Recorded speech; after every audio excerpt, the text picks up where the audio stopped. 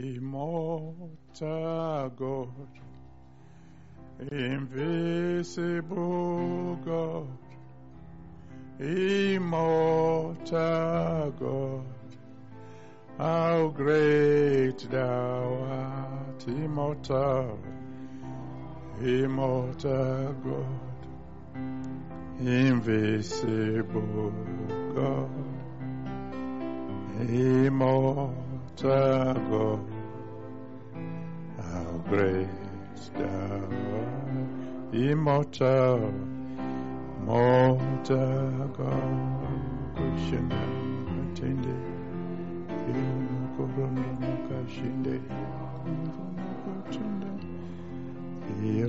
how great thou art.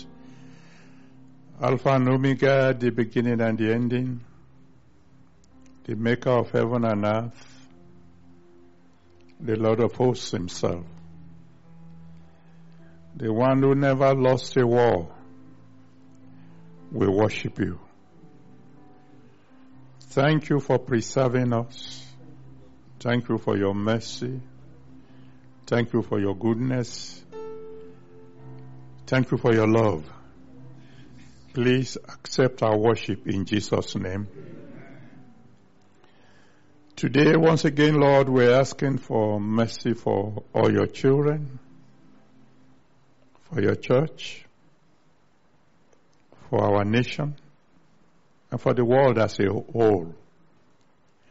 Please, Lord, have mercy on us all. Very, very quickly, Lord, put an end to this plague. Speak to us today, and let your healing power flow through your word to the whole world.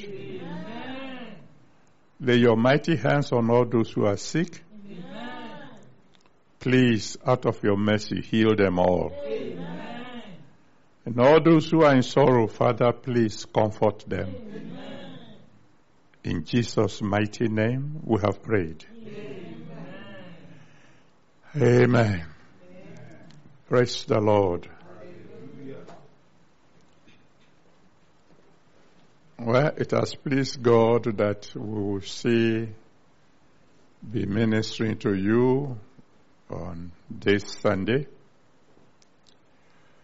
And we know whatever God does, He does it perfectly well. So definitely, He has a reason for whatever is happening right now.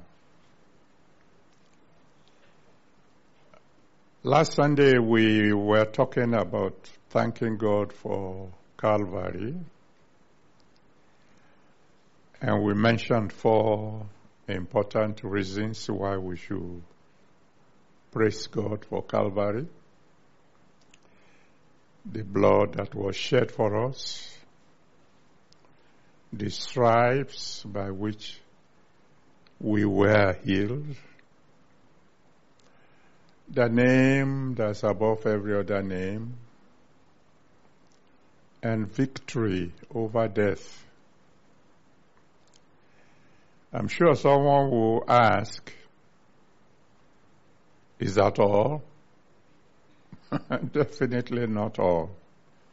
There's much more. Only we had limited time. Probably that's why the Almighty God has brought us together again today to take a closer look at what happened at Calvary and what are the benefits of that incident for us, His children. Probably one of the greatest things that happened for us at Calvary will be found in Galatians chapter 3. From verse 13 to 14, Galatians 3, from verse 13 to 14. Christ has redeemed us from the curse of the law, being made a curse for us, for it is written, Cursed is everyone that hangeth on a tree, that the blessing of Abraham might come on the Gentiles through Jesus Christ, that we might receive the promise of the Spirit through faith. Quite a few things here, but we'll just look at two very quickly. One is that Christ redeemed us from the curse of the law, because he hung on a tree for us.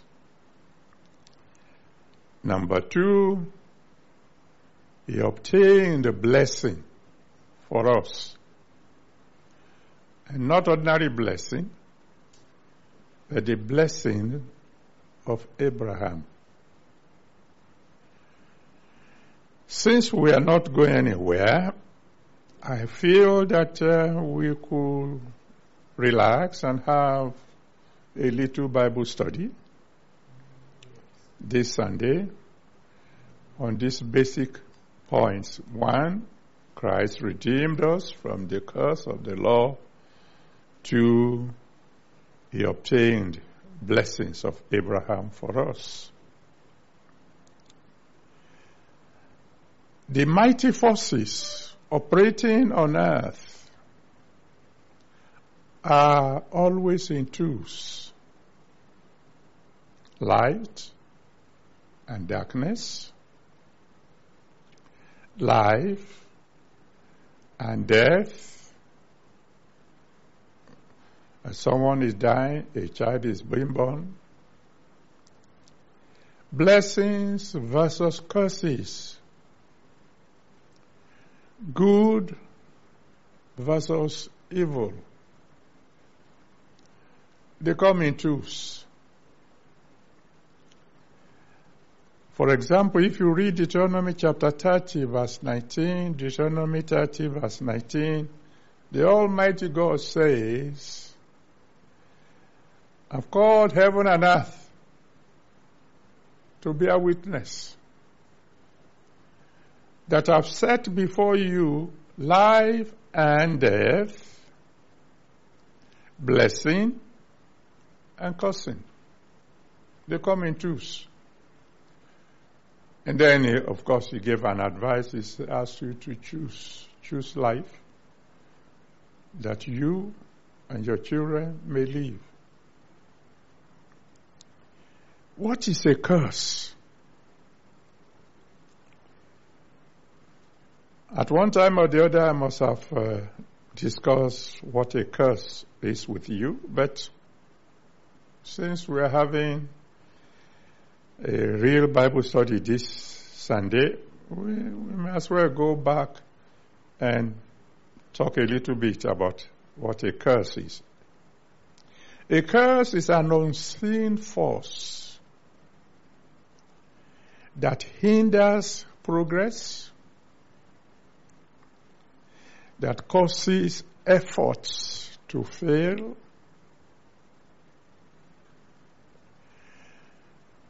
with the sole aim of the destruction of the victim. I mean, you know someone is under a curse when it's almost succeeding, but never succeeds. When he tries what everybody have been doing and they are prospering, and he ends up in heavy debt. Now you know a curse is in action. If you read Deuteronomy chapter 28, find time to read it. It's not very easy reading, but read it. From verse 15 to the end. Deuteronomy 28, from verse 15 to the end. You'll be amazed at the terrible things that a curse can do. If you read it very closely, with anointed eyes, it will amaze you that you may see coronavirus there. But for now, if we just read Deuteronomy chapter 28, verses 20 and 21, Deuteronomy 28, verses 20 and 21, it says that the reason a curse comes upon anyone is to see to it that the fellow will perish quickly. Quickly. A curse is a very terrible thing. I mean, for example, Joshua pronounced a curse on Jericho, and you can read that in Joshua chapter 6. If you read from verse 20 to the end, Joshua 6, 20 to the end, you will find the result in 2 Kings chapter 2, 2 Kings chapter 2, verse 19. 2 Kings 2, verse 19. The elders of the city said to Elisha, our city looks beautiful on the outside, but within, oh, we have problems. We have barrenness, we have stillbirth, we have death, we have all manners of problems. On the outside, oh, we look beautiful. You want another example of what a curse can do? Genesis 31. You can read it from verse 26 to 35. Genesis 31, from verse 26 to 35. It tells us of what happened when Jacob decided to run away from Laban to go back to his own country. And Laban decided to pursue. When he caught up with Jacob, he said, well, if you want to run away, taking my daughters with you, taking a lot of animals that you got through me, why have you stolen my gods? Why have you taken my idols? Jacob said, idols? Your idols? Search all my people. Anyone found with your idols, let the fellow die.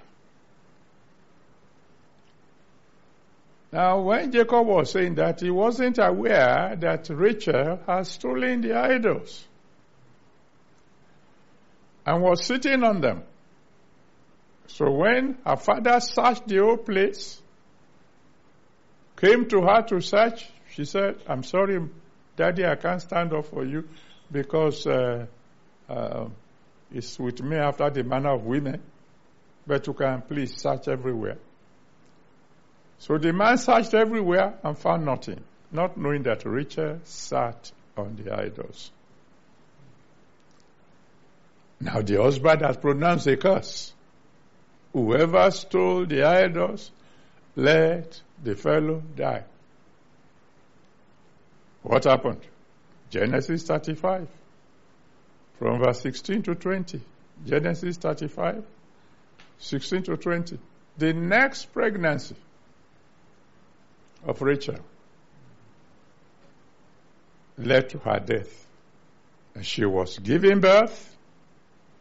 She died. A curse flows like a river, irresistibly. I decree in the name that's above every other name that if there's any of you under any curse whatsoever, may that curse be broken now. Amen. When a curse is broken, there could be dramatic changes for the better. Because a curse is like something binding your hands, binding your feet, binding your womb, at times even binding your brain. And when a curse is broken, things change for the better. For example, in 2 Kings chapter 2 that I mentioned earlier on, from verse 19 to 22, 2 Kings chapter 2, from verse 19 to 22, when the people of Jericho came to Elisha and said, we have a problem. Elisha knew immediately they are operating under a curse. And under the inspiration of the Most High God, he decided to deal with the curse. Because after all, he has a higher anointing than Joshua. His own is a double portion. So he asked them to bring him salt in a new cruse. He took the salt to the source of their river. Because when a curse is pronounced on a nation, it goes to the very source to begin his destructive work. Elisha threw in the salt and issued a decree. River, you are healed. No more barrenness. No more death. And the Bible says the river was healed up till today, according to the word that Elisha spoke.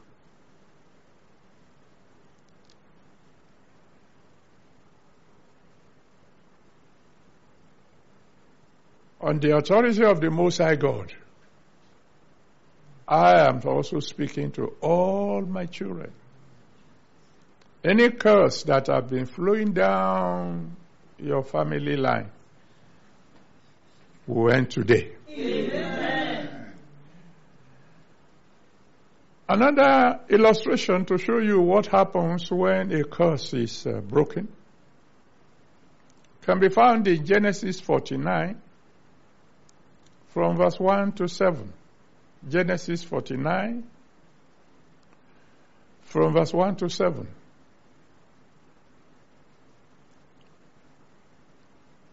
Jacob was about to die. He called all his children together and began to decree upon each and every one of them. Started with the firstborn, and the firstborn had done a lot of evil. And so the father pronounced on him that even though he's the firstborn, he won't excel.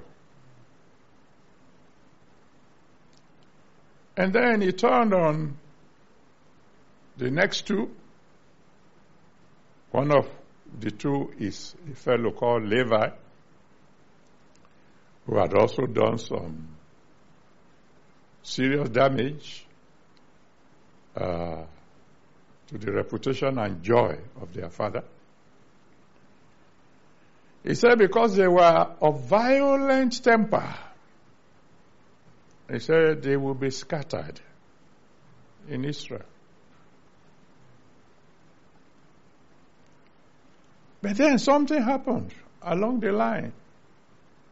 In Exodus 32, verse 15 to 26, Exodus 32, 15 to 26, when Moses was coming down from the mountain where he had gone to collect the 10 Commandments, and while he was gone, the people said, this fellow has been gone for all these days. We are not sure he's coming back because Where he has gone, that's the mountain of God. People don't go there. Well, let's make us a God. Something we can see, something we can worship like other nations. And so they made an idol. And they were worshiping the idol of gold, dancing naked before the idol. When Moses and Joshua came down from the mountain, and the anger of Moses boiled over, and he decided that he would punish these people for the evil they have done. But he was quite aware of the kind of people they were.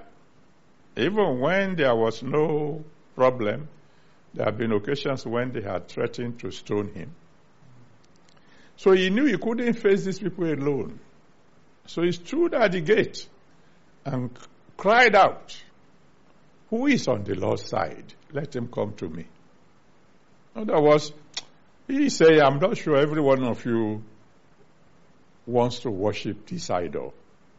If you're on the Lord's side, come unto me." And every member of Levi's family crossed over to Moses' side. And through them, he executed judgment on the idol worshippers.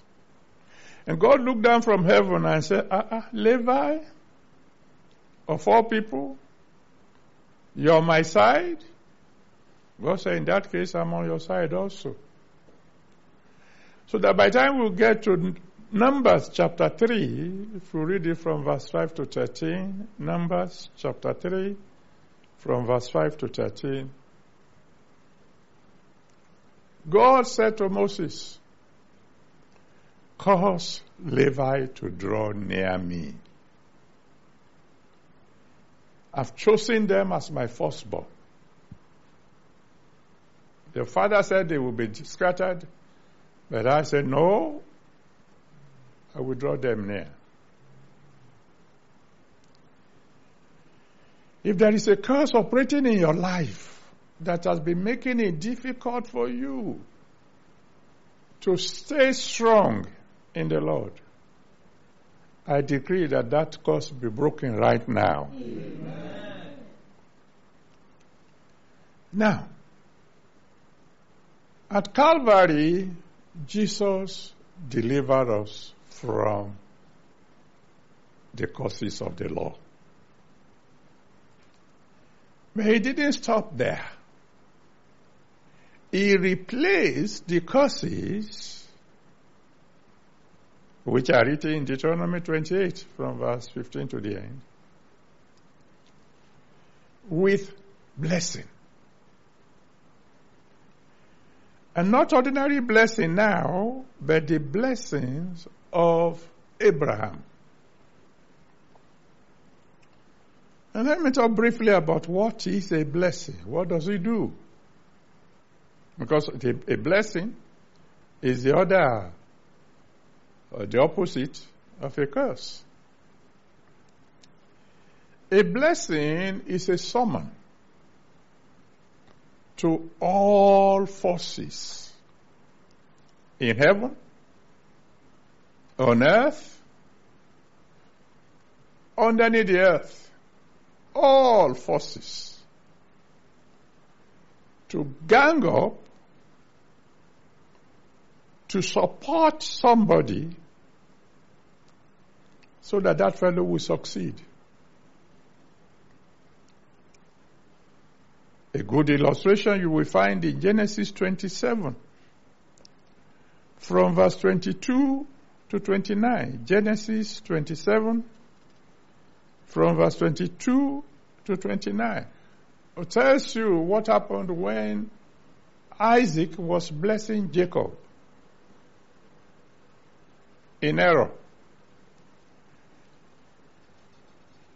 He told him that the dew of heaven will help him. He told him that the fatness of the earth will come to his aid. He told him that men will serve him. It didn't even stop there. He said, nations will serve him.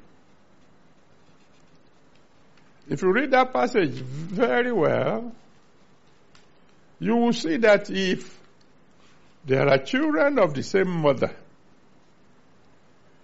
and one is blessed and the others are not, all the others will serve the one that is blessed. It's there in that passage I asked you to read. The power of a blessing is tremendous.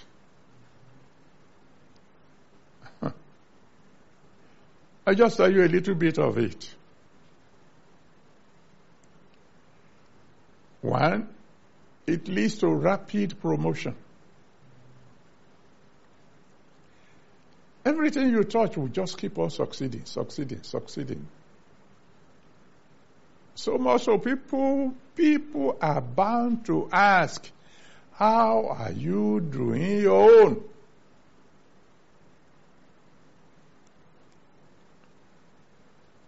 When a man is cursed, he will be walking like an elephant, he'll be eating like a rat. When a man is blessed, even if he's walking like a rat, he'll be eating like an elephant. It's just the other way around.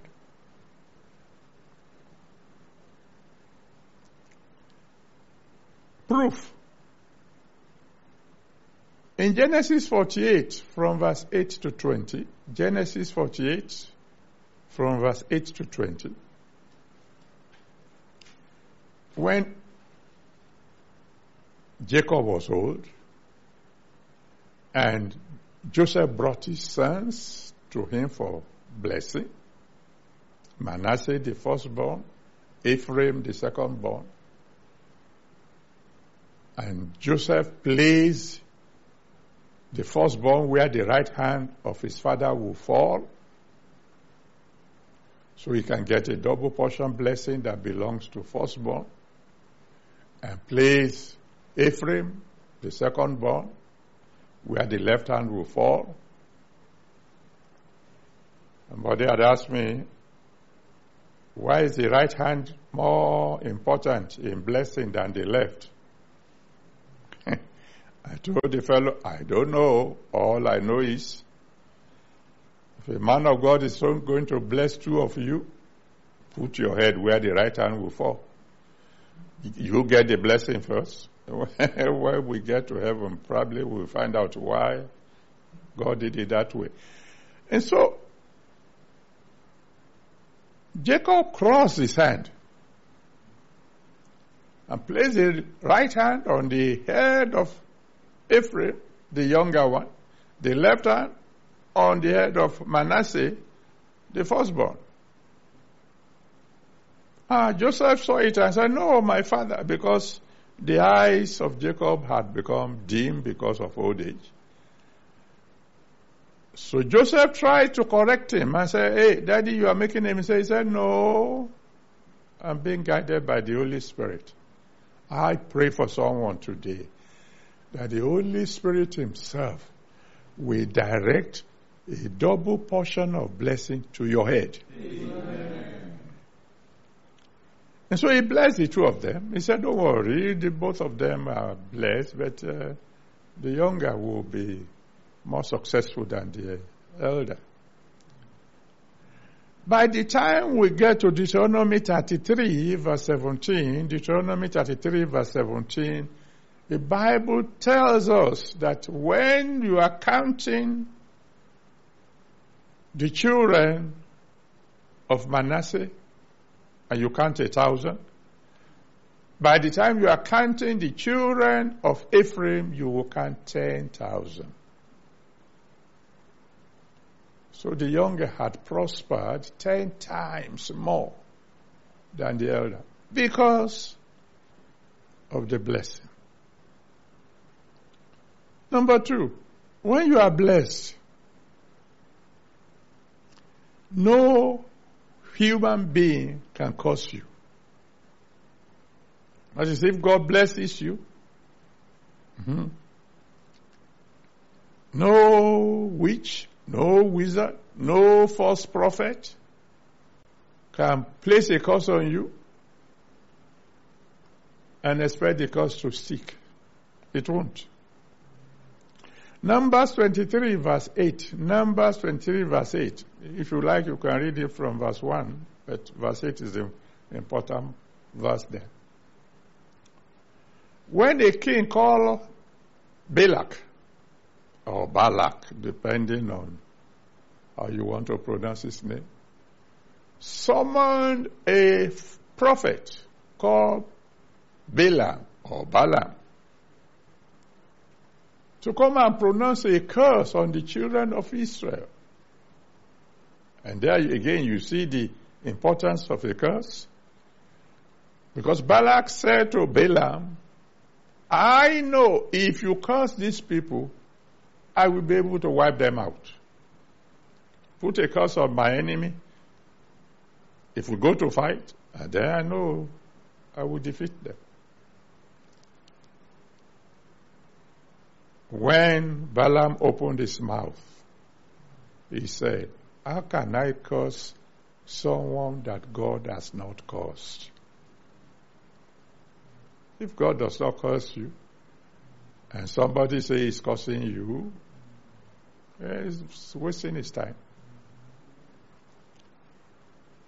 I mean, if the fellow cursing you has no backing of God, no delegated authority from God to curse you, you'll be wasting his time. But there are people that have delegated authority to curse, and it will stick. I don't want to... I know we're at home. I know I can take as much time as I want, but I don't want to take too much time. The husband can curse his wife, and it will stick.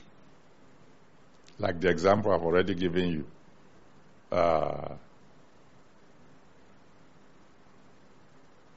Jacob versus his wife. A father can curse you, and it will stick, because he has parental authority.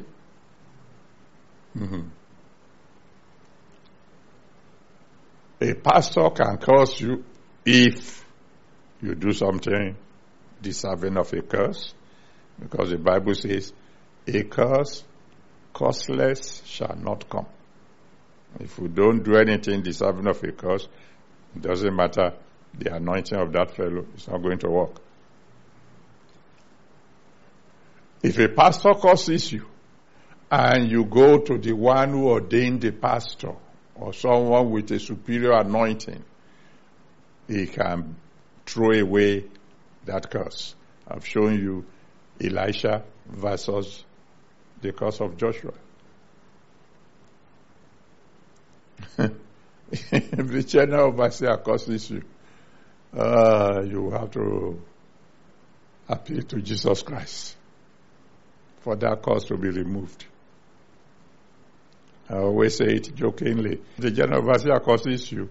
Maybe if you fast for 30 days and 30 nights, crying to God, God may say, all right, I will talk to my son.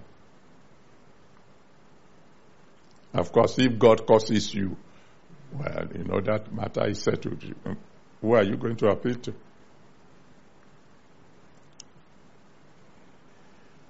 When you are blessed by God, no one can curse you.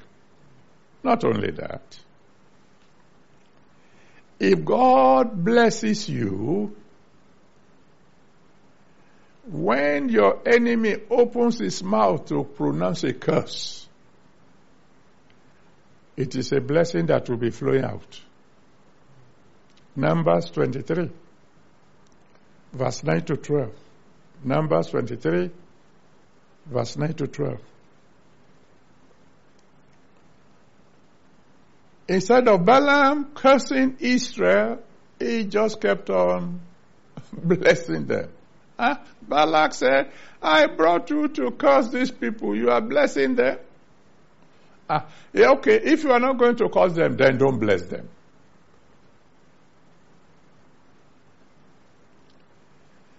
But that's the really significant thing about what happened at Calvary. It's not only that Jesus destroyed the curse for us, He obtained for us Abraham's blessings. Particularly those of us who are Gentiles. And many of my colleagues rejoice at this passage. Oh, we like it. We love the blessings of Abraham. But we don't want the responsibilities that go with it. That's another topic for another time. Let's look at the blessings of Abraham. You will find them written in Genesis chapter 12, from verse 1 to 3. Genesis 12, verse 1 to 3. The Almighty God said to Abraham, I want you to leave your father's house, leave your country, leave your relations, go to where I'm going to send you. And then I will do the following 7 things. Number 1, He said, you will become a great nation. And Jesus obtained that blessing for us. Do you know that according to Deuteronomy chapter 1 verse 11, no matter how great you are right now, you can be 1,000 times greater. Can you see yourself 1,000 times greater than you are now? If you can see it, you can have it. That's why I always smile when some people try to convince me that I've arrived. That's why I keep telling them, I've not even started. And the same will be true for all my children. Amen. A very quick illustration will show you how quickly you can multiply. In Genesis 46, from verse 26 to 27, Genesis 46, from verse 26 to 27, the Bible tells us that all the children of Israel that came to Egypt were 70 in number. But by the time they were leaving Egypt, in Exodus chapter 12 verse 37, Exodus 12 verse 37, there were 600,000 men without counting the children. 600,000 men. You can imagine how many there are when you add their wives and their children. The Almighty God can multiply you 1,000 times more than you are now. Number 2, God said to Abraham, not only will I make you a great nation, I will bless thee. Not I may bless thee. I will. Proverbs chapter 10 verse 22. Proverbs 10 verse 22 says, the blessings of the Lord maketh rich, and added no sorrow with it.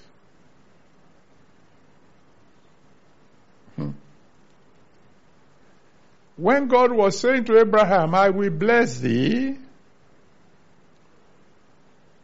Abraham had nothing. When he was leaving home, he left himself, his wife, and took Lot with him. By the time you get to Genesis chapter 24, verses 34 and 35, Genesis 24, 34 and 35, the servant of Abraham said, I am Abraham's servant, and God has blessed my master greatly. He has flocks, he has silver, he had gold. And the blessings of Abraham is mine and is yours. Which is a definite assurance that if you remain steadfast in this Lord God Almighty, this Jesus Christ, who hung on the tree for you at Calvary, there's no way you can die poor. Number 3, God said to Abraham, I will make your name great. Well, you say, how can that happen to me? Oh, if you are a Christian, if you are a true Christian, you are named after Christ, according to Acts chapter 11, verse 26. Acts 11, verse 26. And so, you already have a name that is above every other name at your disposal. Philippians chapter 2, verse 9 to 11. Philippians 2, verse 9 to 11. The name of Jesus is a name that's above every other name. There's no greater name in heaven and on earth. And believe me honestly, there's no greater name than the name Christian. Because you are a Christian, you're a child of Christ. And when the child mentions his name, things happen. I mean, if the son or daughter of the president comes to your office and you have told your secretary, I don't want to see anyone, and the fellow comes in and he says, I am so. The secretary comes in and he tells you that the fellow outside there is the daughter of the president, you will see somebody. There are names that open doors. And from now on, in the mighty name of Jesus Christ, your name too will be opening doors. Amen. And then God went on to say to Abraham, He said, not only will you become a great nation, not only will I bless you, not only will I make your name great, you shall be a blessing.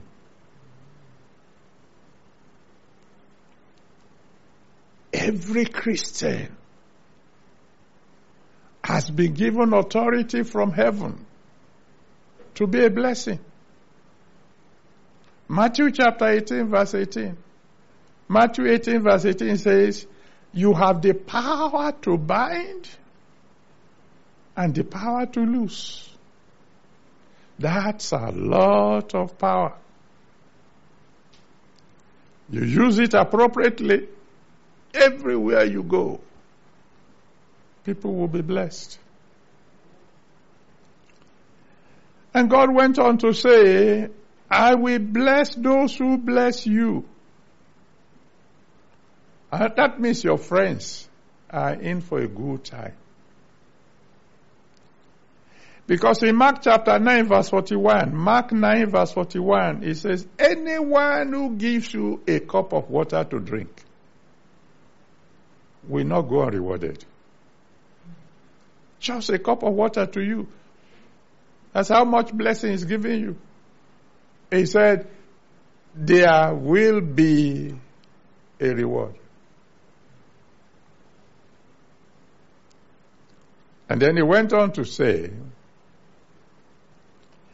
I will curse him that curseth thee. That means you don't even need to waste your time praying against your enemies. They're already in trouble. If it's only because of Galatians chapter 6 from verse 7 to 8, Galatians 6 from verse 7 to 8, the law of harvest, that says whatsoever a man sows, he shall reap. And the harvest is always more than the seed sown. So those who wish you evil are already in trouble.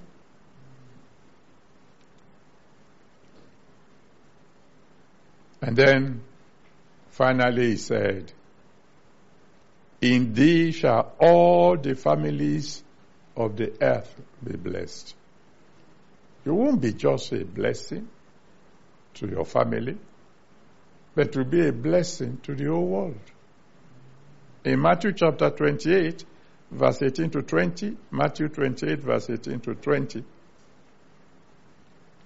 Jesus Christ said to the disciples, he said, all power in heaven and on earth have been given unto me, so you now go to the whole world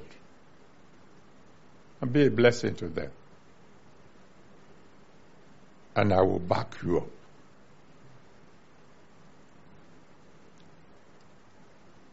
Now the question comes, why did Jesus go to the cross? Why Calvary? Why did he go there to die for you and for me? Because according to John chapter 10 verse 18, John chapter 10 verse 18, he says, I'm doing this thing voluntarily. He said, I lay down my life. Nobody is taking it from me. I'm volunteering. Why? John 15 verse 13. John 15 verse 13. He says, greater love has no man than this, that a man lay down his life for his friends. Why did he go on the cross for you and for me? Love. He loves you. He loves me. There's a banner we used to carry when I was a younger Christian, and I still see it once in a while. Smile, Jesus loves you. In one of the morning devotion, the open heavens, we were studying the story of Ruth, where the mother-in-law said the daughter-in-law should go back. And one went back. Ruth says, I'm not going back. And I told my children in the morning, I think maybe yesterday or the day or some days ago, I said, the elders have a saying, the African elders, no matter how terrible the situation may be, there will be at least one fellow who will stand by you. You may not know the fellow. But I say, I know the one who would definitely stand by me. I say his name is Jesus. Because I said, even a human being who will say, I will stand by you, whatever may come, if it comes to the question of passing through fire, they will back out. But Jesus Christ said, I will never leave you. I will never forsake you. The love is so great. And so what does he expect from you as a response to that kind of love? In John 15 from verse 9 to 14, John 15 from verse 9 to 14, he made it clear. A very simple language. If you love me, keep my commandments.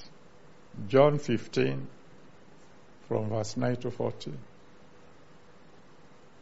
If you love me, keep my commandments. And if it pleases God, we'll probably pick this study up from here next Sunday as we talk about the secret of unending success. But for now, what is your response to the love of the one who loves you so much that he died for you? And all he's asking for is obedience. Obey me, that's all. Are you obedient to him? Do you do everything he asks you to do?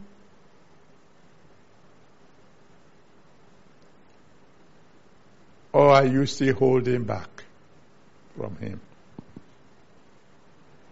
Examine yourself today. And if you have to change your ways, change your ways.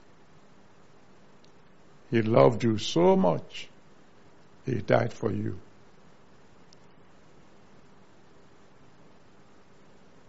Respond in such a manner that will make him happy. As for those of you who have never tasted this love, the invitation is still there. You say, come to me, all ye that labor and are heavy laden, I give you rest. David said, taste and see that the Lord is good. There's no love like that of the Lord Jesus Christ. There's no friend like him. When everybody else is walking out, Jesus will stand by you. But if he's stretching out his hand of love to you and you say you don't want, he won't force you. But do yourself a favor. The best friend you can ever have is the Lord Jesus Christ. So if you are listening to me anywhere in the world and you want to respond to his love by surrendering your life to him, I will ask you that you bow your head now. And I will be praying for you in a moment. And after you have surrendered your life to Jesus Christ, please find a way of communicating with me so that I will know you have done this, so I can continue to pray for you. So all of you who want to give your life to Jesus, please bow your head and talk to him and say, oh God of love, thank you for loving me so much. Thank you for Calvary. Thank you for dying for me. I surrender my life to you. Please receive me. Save my soul. Forgive all my sins. And I'll be your friend for the rest of my life. Talk to him. And those of us who have already given our life to Jesus, please intercede for these newcomers. Pray that the one who saved your soul will save their own souls also. Pray that as they have come to taste the Lord, they will find him very, very good, very, very sweet. Pray that once they surrender their life to him today, they will never look back. Thank you, Father.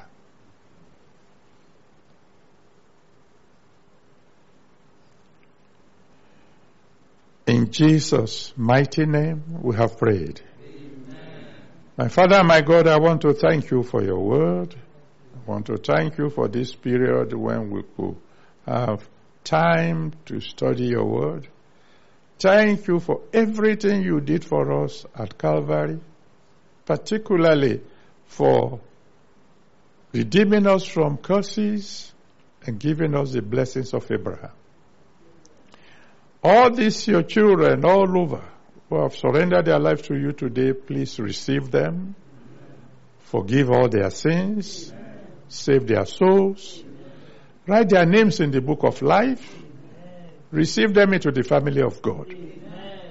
And I pray that from now on, Each time they cry unto you, you answer them by fire. Amen. Father, I'm committing not only the new ones, but every one of us into your hands today. Let curses become stranger to us. Amen.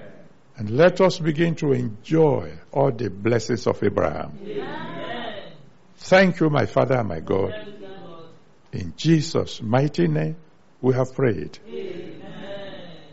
Amen. Amen. Praise the Lord. Hallelujah. Praise the Lord.